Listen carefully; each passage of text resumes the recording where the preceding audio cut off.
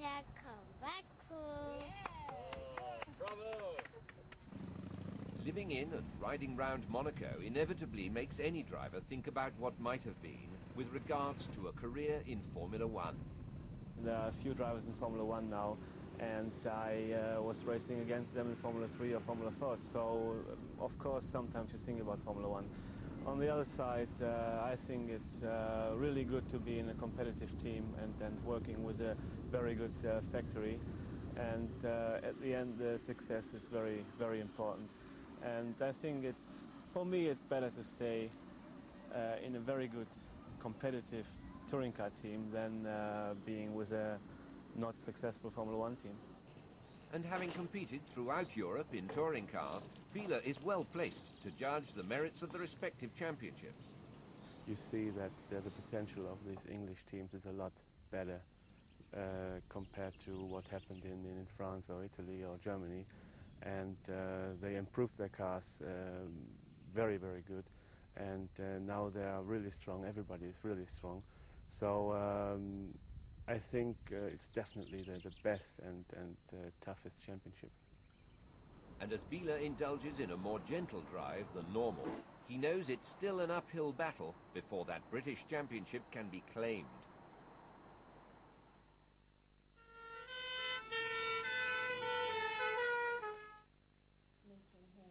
Back in Buckingham, it's time for the team director to lend a helping hand to Bintcliff's battle with the weight penalty imposed on the Audi A4s. He's obviously suffering a little bit of pressure from a number of areas, and we want to try and get on top of that and settle him down a bit and get him back up in the top six. John used to sort of dent his car and get points. He now just dents the car. I think John just finds it more difficult to set the car up than Frank does, because Frank's done all the development prior to this season. He knows the car a lot better. He knows how to squeeze the last sort of tenths out of the car, whereas John doesn't. So I don't think the gap's increasing. I think it will start to decrease now. And help is forthcoming from all of Audi's motorsport partners. We're testing new additive technologies. First, the objective to make the car much faster on the track, but not only to be the fastest car, developing new technologies of engine oils.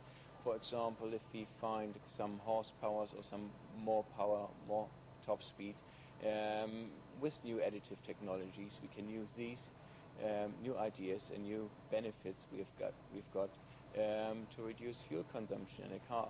Basically, the difference between this and any conventional tyre is the fact that the profile's asymmetric, that being that the inside shoulder is taller than the outside shoulder. It presents a smaller contact area in terms of straight line running, so therefore anything that reduces the amount of contact area in straight line running will reduce rolling resistance, increase straight line speed. Any tyre behaves differently inside to outside, so there's no reason why both shoulders of the tyre should be the same. It also helps in terms of tyre longevity. We try all the new parts with Frank, make sure they do work, and then I'll get them later on. You know, it's come a little bit late in the season, but at least it's come, so, you know, we'll have to see. If they go well for Frank, well, then no doubt I will get them. But we have to really prove that they do definitely work. So how does the man who introduced Bintcliff to the British Touring Car Championship in this his rookie year feel he has acquitted himself in the series so far? He's in amongst a cast of 10 or 20 guys who've been in this business a long time. They've done an awful lot of races between them. And John's learning curve had to be very, very steep. But he's a terrific guy. He has a terrific presence. He's very, very good on the corporate side. And we're committed to him, and we want to make him into part of the Audi family. But other families are doing their level best to keep Bintcliff out of the points.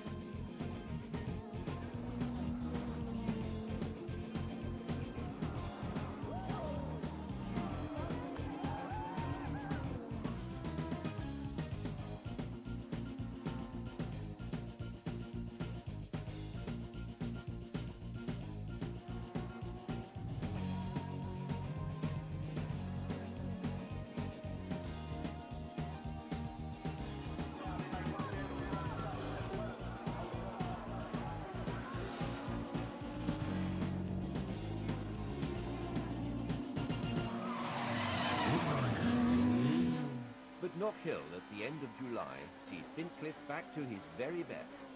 On the short, twisty course, ideally suited to the four-wheel drive cars, He finishes second as Biela celebrates his first victory since the imposition of the weight penalty, and Audi their first 1-2 since Thruxton in May.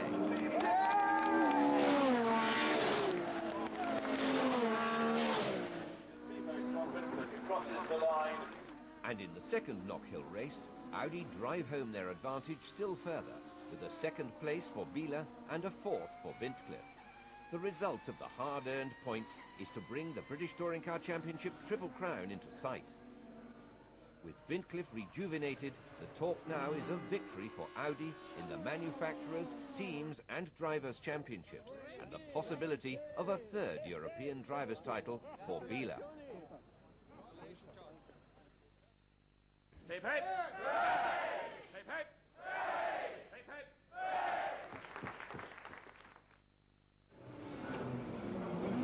Just like the previous 4 months, the final third of the season will offer some enthralling entertainment.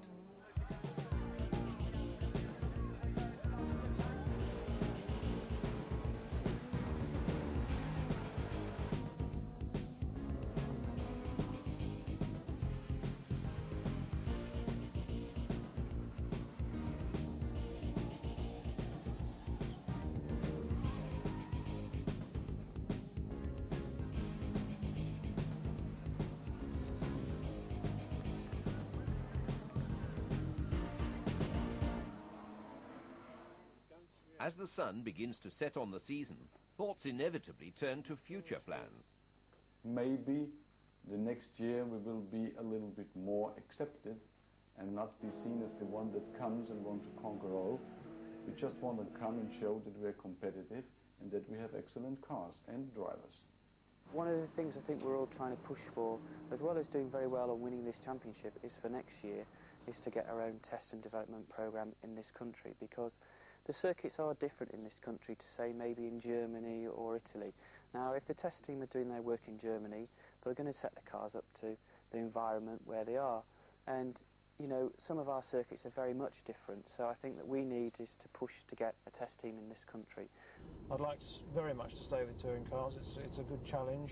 They're very technically advanced compared to some other forms of racing that I've been involved in, and it's certainly a series I'd like to stay in as long as possible. I'm still really motivated, and it's a really good thing in England for me this year. And I can imagine that I do another year in England if Audi is going to do the American Championship, which is possible if they have a good championship over there. I might go there, but at the moment there's no decision taken yet, and I think we discuss this at the end of the year.